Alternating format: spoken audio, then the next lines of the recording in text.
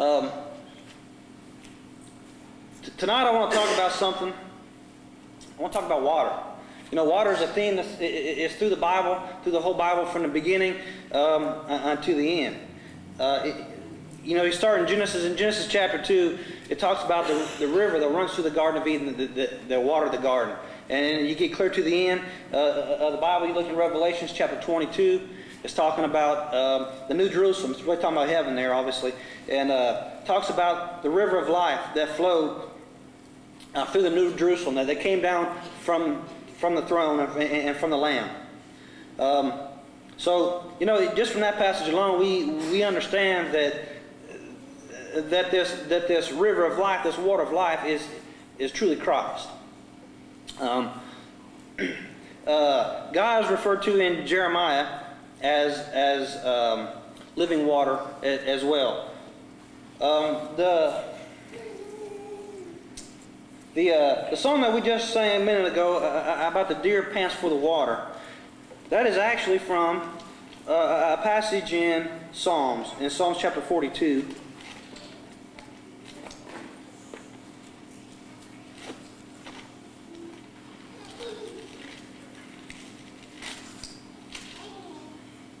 It says, "As a deer pants for the water brooks, so my soul pants for you, O God. My soul thirsts for God, for the living God, when I shall come and appear before God." You know, what we see here in this passage is the idea that we truly long for God. The question is there, when are we going to get to see God? And the idea of this thirst. I don't know if you guys have truly been thirsty before.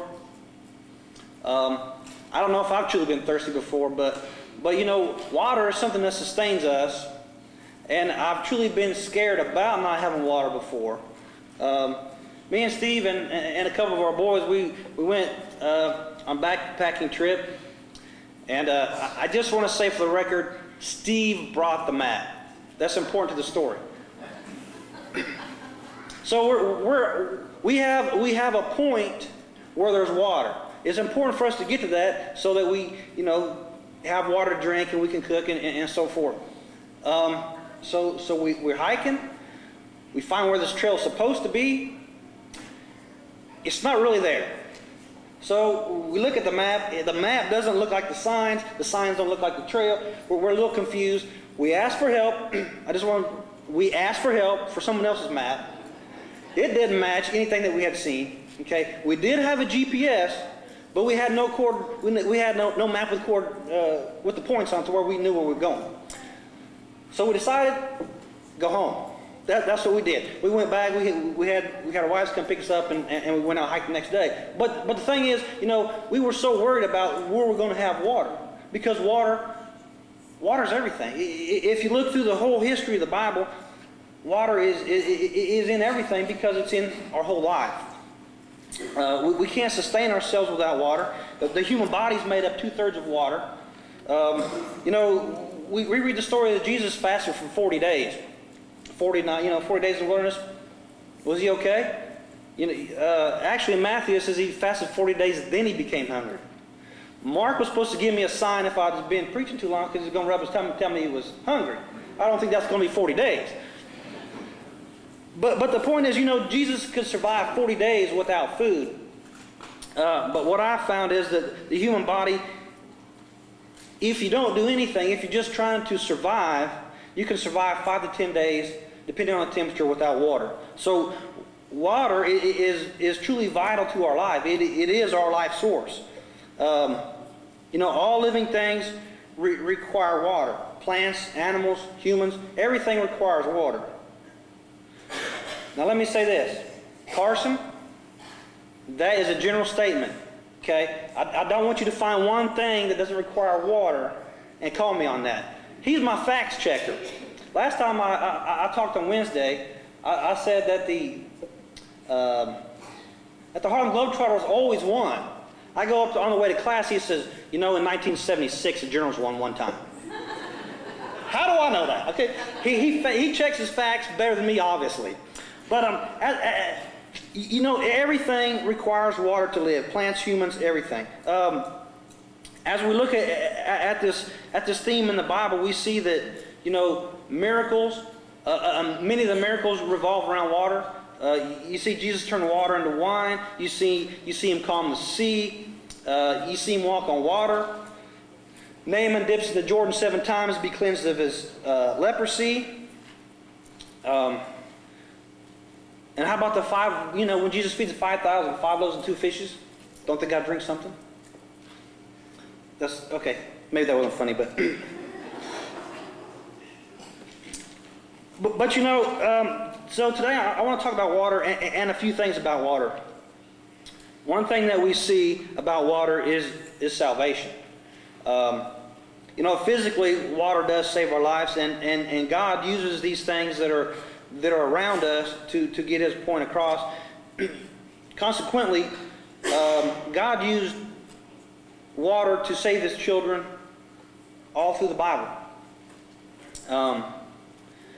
As we see in Exodus chapter 14, let's go over there for a minute. In Exodus chapter 14, we see as the Israelites leave Egypt, they come to the Red Sea.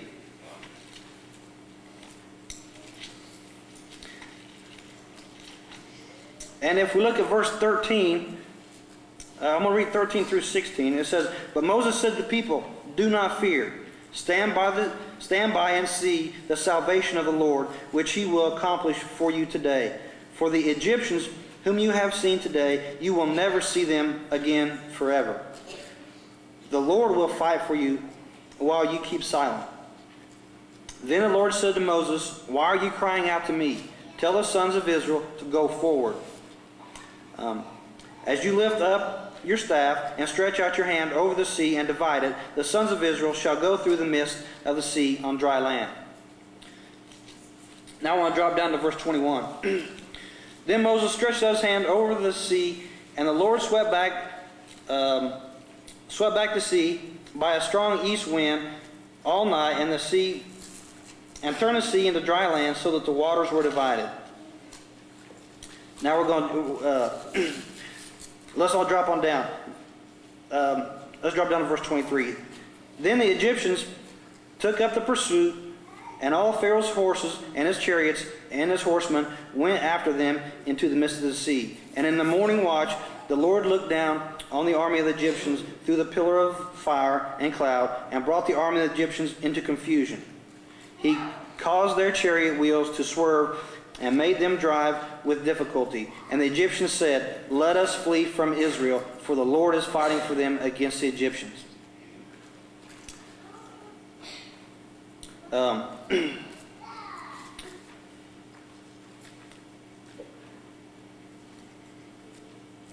Okay, let's just continue. "Then the Lord said to Moses, 'Stretch out your hand over the sea, so that the waters may come back over the Egyptians, over the chariots and the horsemen.' So Moses stretched out his hand over the sea, and the sea returned to its normal state at daybreak, while the Egyptians were fleeing right into it. And the Lord overthrew the Egyptians in the midst of the sea. The waters returned and covered the chariots and the horsemen. Even Pharaoh's entire army had gone into the sea after them. Not even one of them remained.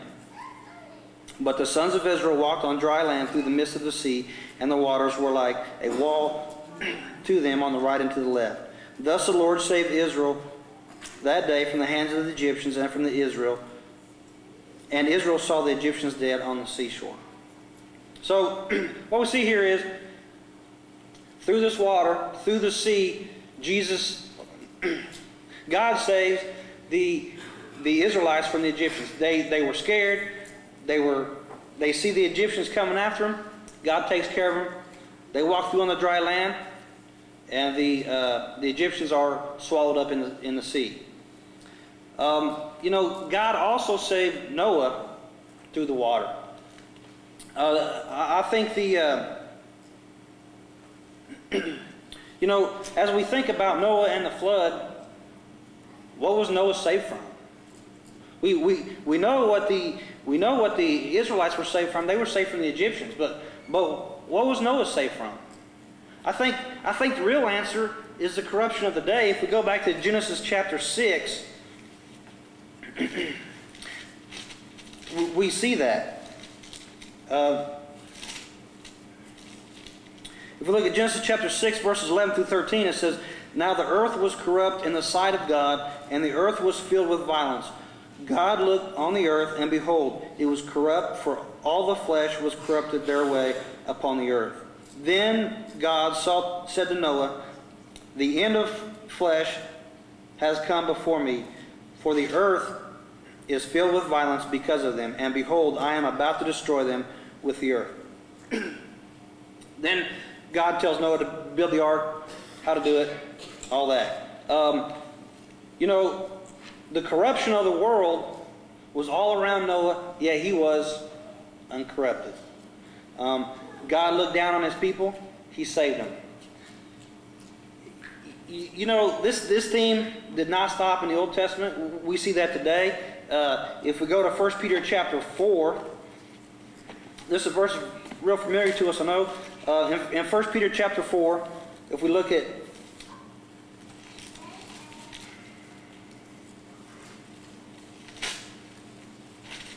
that's 2 Peter.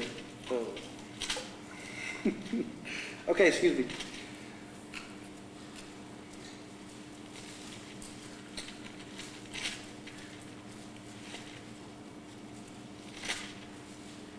Well, this is a little... I have 1 Peter chapter 4, 18 through 22, but that's not correct.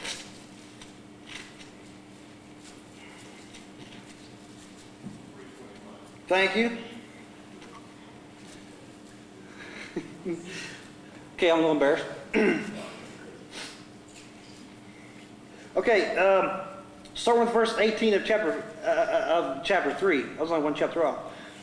"For Christ also died for the sons once for all, just for the unjust, so that he might bring us to God, having put to death in the flesh, but made alive in the spirit, in which also he went and made proclamation to the spirit now in prison, who once were disobedient, when the patience of God kept waiting in the days of Noah during the construction of the ark, in which a few, that is 8 persons, were brought safely through the water.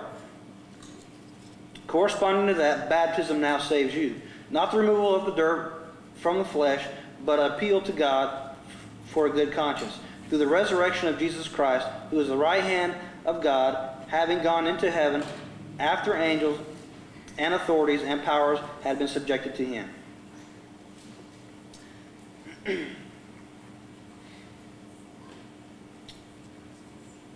Is it the water that saves us? Is it the water that saved Noah?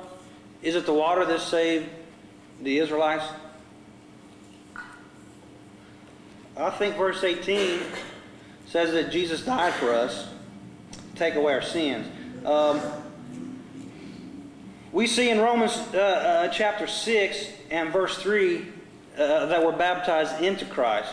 Galatians chapter 3:27 says we clothe ourselves with Christ. It's not the water that saves us. It's the obedience. It's the getting into Christ that saves us. Just like it was the obedience that saved Noah. It was the obedience that saved the Israelites from the Egyptians. Did they have to do something? Did Noah have to do anything? I think he spent 120 years preaching and building an ark, and then he had to get in. If he wouldn't have got in that ark, would it have saved him? He'd been drowned just like everybody else. What about the Israelites? Did they have to do anything? If remember back what we read in verse 15, what's God telling them to do? Go forward. Don't stand there and whine. Do something. You go forward. You be obedient to me, I'm going to take care of you. And that's the same thing it is with us.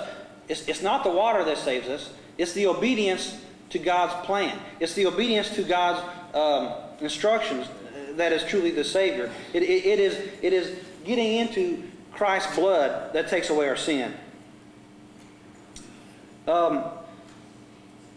As the Israelites stand there, if we go back to Exodus chapter 14, if you look at verse 13,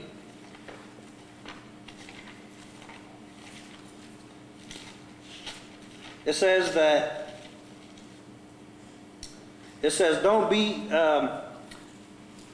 don't fear, Stand by and see the salvation of the Lord, which will accomplish you today. And the Egyptians you have seen today, you will never see them again forever. You know, that's the way it is. That's the way it is with our sin when we're baptized. We never see it again forever. Isn't that a great blessing? I mean, you think about the things that you did in your past, that Jesus' blood wipes away, that peace that we can have because of that, that no matter what happens, we can know that we have salvation. And that salvation is in Jesus Christ, and that His blood takes away all the wrongs we've done. You know, as we think about our theme of water, you know, in our society, water not only is something that we use to sustain ourselves, but it's something that's peaceful, isn't it? I mean, why do people go to the lakes and the streams and the rivers? Because it's peaceful there. Why, you know, why do we have fountains? Why do we have these little fountains that go in your house with this little sound of running water? Because the sound of running water is peaceful, right? Well, that's the way it is, you know, with Christ. This water of baptism that we get into Christ through gives us peace because we have no more sin.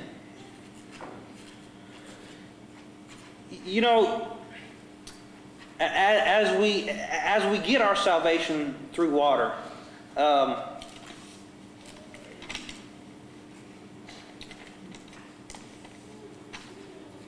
there's something else that I want us to think about. Is that in John, let's go to the book of John and look at chapter 4. This is going to be, hopefully this should be the story of the woman at the well, the Samaritan woman that Jesus talks to. And, you know, Jesus is on a journey. He comes, he's tired, he's thirsty, so he sits down at Jacob's well to have a drink. And here's this Samaritan woman that nobody wants to deal with because her life isn't right. She's a woman. She's a Samaritan. All these reasons Jesus shouldn't talk to her. But He does. And in verse 11 she says, well, actually verse 10, Jesus says, if you knew the gift of God and who it was who said, you give me a drink, you would have asked Him and He would have given you living water. And she said to him, Sir, you have nothing to draw with, and the well is deep. Where then do you get this living water? What is she wanting? She's thinking this living water. Jesus is going to go on to talk to her about, if you look at verse 15, she said, the woman said to him, Sir, give me this water so that I will not be thirsty, nor have to come all the way here to draw. What's she thinking about? She's thinking about herself. She's being truly selfish at this point and saying, man, you know, these women, they had to go all the way outside the city to where this well was generally. More than once, they had to go there twice a day, get this water. It was a lot of work. She's like, man, if you can take off all this work from me, I'm all in. Right? That's what she wants to hear. She wants to get someone who's going to relieve this work from her. You know, but what Jesus is talking about, He's talking about that He's the salvation. But what I want us to look at here for a second is the fact that, you know, truly, Jesus does come here to try to make it easier on us. If we follow after Him, isn't it easier? You know, I want you to listen to this for a second and tell me what this is.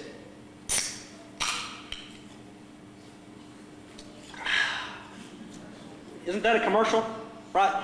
That's what the pop companies tell us that true refreshment sounds like. Right? They tell us that man, you drink this pop, you're gonna be all refreshed, you're gonna be ready to go. It does all this great stuff for you. The reality of it is, it takes 32 glasses of water to what am I trying to say? Counteract the acid that's in one can of pop. 32 glasses of water. True refreshment. You know, water, I found some facts about water. It said 5 glasses of water a day. If you drink 5 glasses of water a day, you're 45% less likely to get colon cancer. That you're 79% less likely to get breast cancer. 50% less likely to get bladder cancer. Lack of water, #1 cause of fatigue. I know that to be true. I start working sometimes. I just keep working and come home. My wife knows. It says that 80% of the people, if they're hydrated properly, feel less pain in their joints. Also, we know that proper hydration helps reduce kidney stones and things like this. The point I want to make is, you know, we look at a glass of water, which I thought was going to be right here. See this glass of water? You look at a glass of water, and sometimes we say, that's not very, you know, that's not very exciting. But this can of pop, man, that's exciting. Isn't that, you know, and the world does the same thing with us about Christianity, about truly following after Christ. In Christ, once we're in Christ through baptism, we have to go back to the well time after time to get refreshed. Else we're never going to get that. We may survive, we may make it through, but we're never going to have that fullness of life like we would if we were truly hydrated.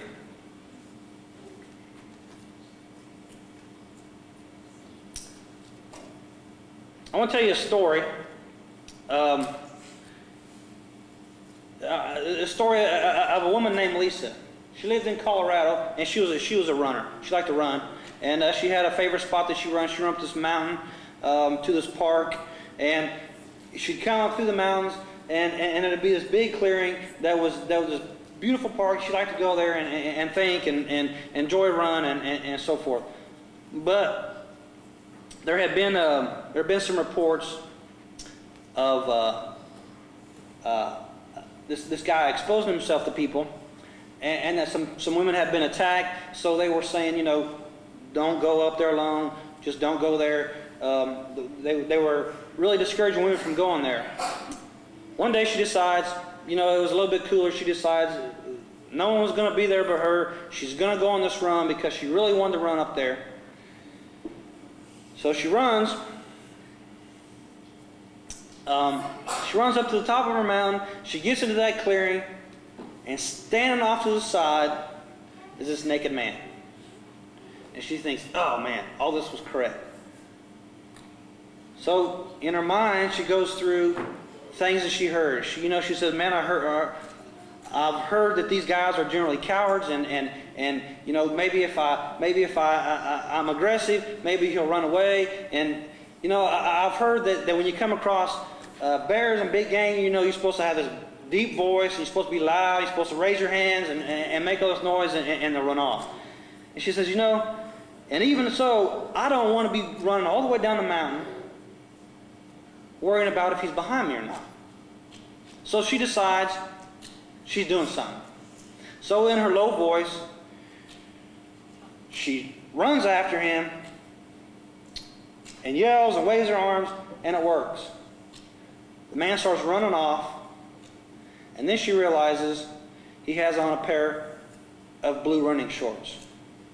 That he wasn't this evil man that she perceived him to be, but because of the preconceived notions that she had and the things that society had told her, she knew that this guy was out to get her. She said that she only imagined that this guy runs off to the newspapers and said, it's a woman, not a man. But you know, the point is sometimes society sells us something, and we see things that aren't really true. We look at what Christ is trying to give to us, the life that Christ really wants us to have, and we say, you know, it's not very appealing sometimes. That I'm selfish, that I want the things that the world tells me are fun. You know, Willis talked about some of that this morning. the world is trying to sell us something that's not true. But what can we do to keep this from happening? We got to go back to the source. We got to go back to that well. We got to go back to Christ time after time. In Matthew chapter 4, this is a story of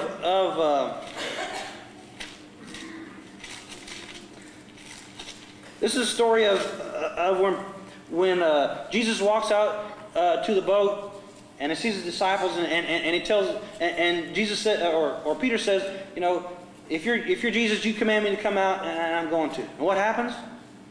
He comes out. Things are all great. If his eyes are focused upon Jesus, when he's looking at Jesus, he's good. Then he looks around and figures out these big waves and the wind and the storm's all there, and what's he doing out of the boat? What happens to him? He sinks. You know, we have to keep our focus upon Christ. We can't deviate from that. That's we're going to let the world's thinking come into us, and we're never going to be fully happy and complete as we can be.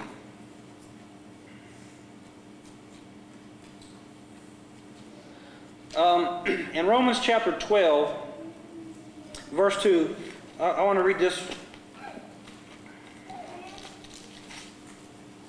It says, "And do not be conformed to the world, but be transformed by the renewing of your mind, so that you may prove what the will of God is, what is good and acceptable and perfect." How are we supposed to be transformed? By the renewing of our mind. That's a constant act, renewing. Continually going back and getting recharged. Continually coming together. Continually being in the Word. And more importantly, folks, continually to do something. I don't know about you, but I come together with you guys and I'm bulletproof. You know, when I'm here, man, I'm going to go set the world on fire. I'm going to be this great Christian. And then I go home and somebody turns the TV on and life starts.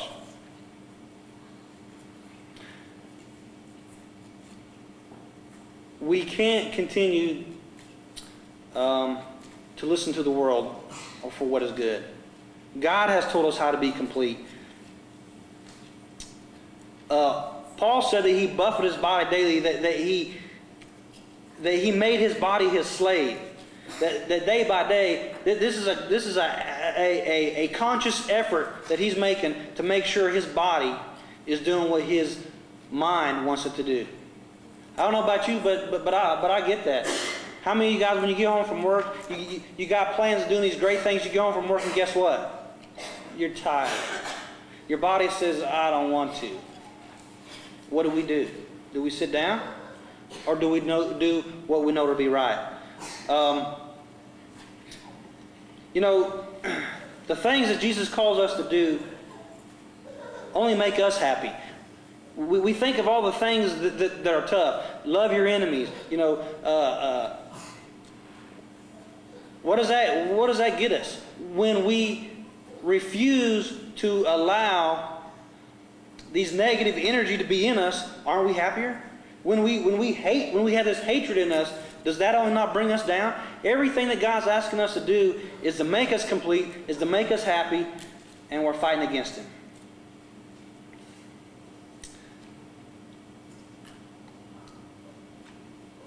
So the point of what I'm trying to make here is that if we're truly going to be satisfied, if we're truly going to have a satisfied life right now, we have to stay close to Christ. We have to do something different than we did yesterday. We can't go down the same path and be lazy and be complete. I want to bring up one more thing about this water. And that is this water that saved God's people, the water that saved Noah, or the water that Noah was saved through the water, and that the Israelites were saved through the water, and through the water of baptism we're saved. What happened to the people that weren't God's people from that water? What happened to the people that weren't Noah that weren't in the ark in the flood. They're dead. What happened to the Israelites? Dead. What's going to happen? By the same water that saves is also going to be the same water that condemns. You know, Jesus was referring to himself truly as a living water in John. And in Matthew chapter 7, it talks about people on the day of judgment are going to come to him. And it says, "Not everyone who says to me, Lord, Lord, will enter the kingdom of heaven, but he who does the will of my Father who's in heaven will enter. Now many will say to me on that day, Lord, Lord, did we not prophesy in your name, and in your name cast out demons, and in your name perform many miracles? And I will declare to them, I never knew you. Depart from me, you who practice lawlessness." The same Savior that we have is the one here who's going to say, I never knew you, to those who aren't in him. So tonight, here's where we're at. You know, we have the opportunity today to make changes in our lives. I don't know if you've come to the point of salvation. Most of you, I know that, I think. But, you know, there's things that we may need to change in our lives. Today we have the opportunity to do that. God only wants us to have a fulfilled life while we're here and in the future. And that's only through him. So today we have the opportunity to come to him, to give our life to him, to get into this salvation through the water of baptism, or to make changes in our life to become closer to him. So if you have any needs, please come as we stand and sing.